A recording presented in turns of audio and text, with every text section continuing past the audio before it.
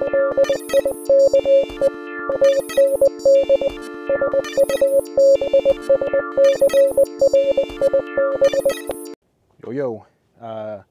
today's video for the APRS PortaPack H2 comes from a guy that reached out regarding the APRS functions. This is not going to be an in-depth review on the APRS features yet, but this will show you how to get started on those areas and a few settings that you may need to tweak to get those things going. So let's dive into it. All right, so we're going to start with the APRS and make sure that there are signals coming in first of all. So got here Yaesu FT3D. I'm going to go to my APRS, which I already have preloaded. There we go. All right, so let's just wait a few and see what kicks in. Wednesday, Thursday, and Friday, and APRS was pretty busy those days, so we'll see where we're at now. Oh, there we go. There's one. All right, so that is TMD710 at 3.1 miles away. Looks like a vehicle going at 29 miles an hour possibly. So, all right, so we know that we are getting some APRS stuff already.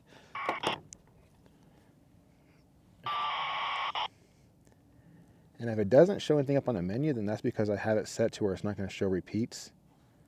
So let's see if we can see this. Alrighty. Let's go receive. I'm going to go to APRS.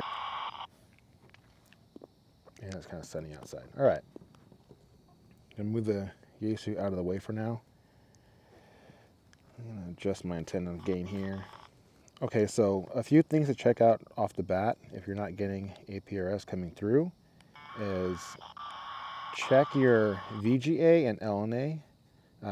So the 40 and 40 up here, make sure that those are at 40 or at least 36 and up.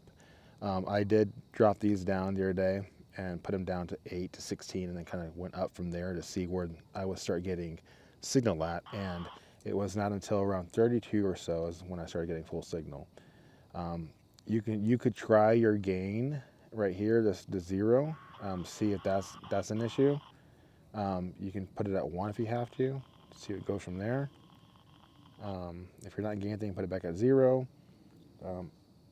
So it looks like all the APRS that you're hearing from the Yaesu is still repeats, because I have not got anything yet.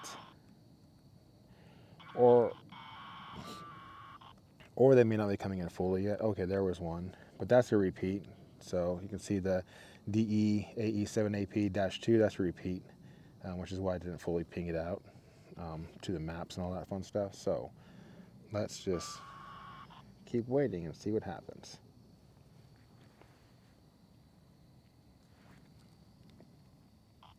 One thing to also check is that your region is set to where you're at. I'm in North America, so NA.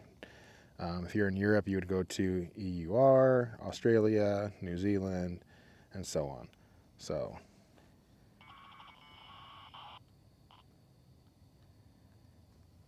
it doesn't seem like these are coming through fully yet, which is why I have not got anything yet on the Yaesu. Oh, that's another repeat, it looks like.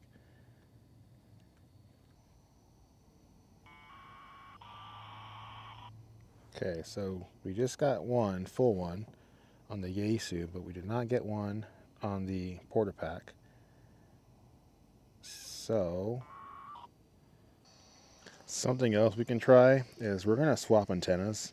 So this is the collapsible antenna that came with the PortaPack, and we're going to pop on the, turn my radio off here. We're going to pop on the, this is the signal stuff, elastic antenna, because you may need to have an antenna that's tuned to UHF VHF. I mean, I can't see why. I mean, I was getting good signal the other day with the PortaPack using the stock antenna, the telescopic, so I don't understand why we're not getting anything right now. One thing to check too is that make sure that you're always in your region. You can bump this knob super easily and it'll throw off your settings pretty fast. So all right, so we're gonna take this on the road to see if we can get something better.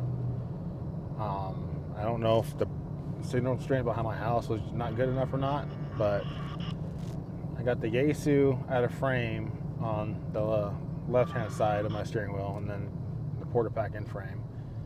Hopefully that's focused for you guys. I know there's some glare. That's one thing that I hope on the next edition of the PortaPack, that they change the screen resolution and the screen type. I'm willing to pay more for a better screen. I get that this is a basic LCD type screen, but I want to pay more for like an OLED or like a, you know, just even like an iPhone to Android type clarity screen for sure. That's just my preference, but yeah. We'll see if we get anything. I went ahead and put the telescopic antenna back on the PortaPack, and then on my Yaesu I have it plugged into my truck's antenna, which is the Signal Stuff stick, which is their 19-inch antenna, I believe.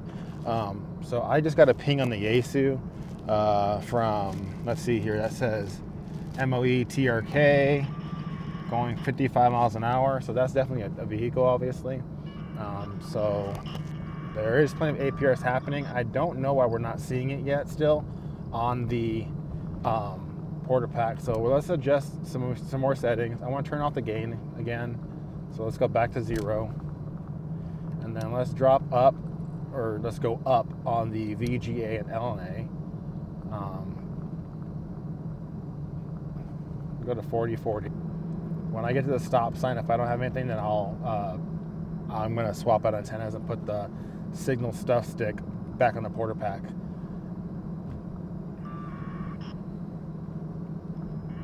All right, so that's nothing still, and we're definitely getting APRS on the Yaesu. No, I knocked it to Europe. My bad. See what I'm saying? You gotta be careful on that dial because it's so sensitive. Go back to stream. We are still in North America. Let's drop this one down to 36 maybe. The LNA. There we go. Hey, there we go. And you probably can't see that because I'm driving to the south right now and there's a freaking glare. I'm sorry, guys. But hey, so my settings I'm currently at is North America, obviously. My antenna gain is 0, my VGA is 40, and my LNA is at 36, and I just got 3 pings like that. So we're gonna let this go. Let's go ahead and scroll over here to list now. And yeah, we got 3 hits. And again, I'm really sorry, guys, that you probably can't see that because of the glare. All right, so I just went ahead and pulled the phone off the little dock that I have here in my truck. So it'll change to vertical, obviously, because I'm holding it vertically. But you can see there that we've got, what is that, 5 pings now? And that's just within like a minute of me shutting off the phone last. So definitely check your VGA LNA settings on your device. I'm still on the signal stick antenna. So we are getting good hits. When I stop again, I'm going to swap antennas back to telescopic to see if we're getting those same hits again. For you guys that may not have a proper UHF VHF antenna. All right, so we're still driving. I put back on the telescopic antenna, and I just got a hit, but I did have to extend my antenna all the way, which you can kind of see in my windshield over here. So, but that chill right there, that just came in at 12:36, which is my local time here. So the stock antenna, the telescopic, is definitely capable of receiving APRS, but again, you may need to adjust your settings as such, because that last note that you just heard coming from the Yaesu did not receive on the PortaPack. So antenna strength and length and frequency is definitely going to matter in this situation for APRS. I will say real quick though that on your hits, if you go into your hits and you hit your center button, it's going to pull up that info for that APRS or the map. So that's pretty cool. I wish that you can zoom out of the map. It doesn't seem like it's going to go to that feature, you know, that 0 right there. I wish that you could adjust the altitude of what you're viewing at, but you can't yet. So Yeah, but I hope that helps, guys. Thanks for watching, and stay tuned for the next video. Appreciate it. Bye.